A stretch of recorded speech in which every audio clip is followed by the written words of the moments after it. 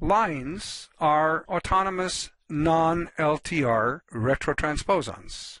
They encode enzymes needed for transposition and, like other transposons, generate target site direct repeats flanking the inserted element.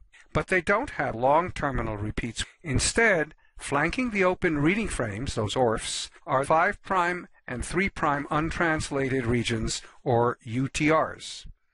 The reverse transcribed transposition-ready line retrotransposon will consist only of the DNA region symbolized here in yellow, I guess that's yellow, including the 5' and 3' untranslated regions, or UTRs.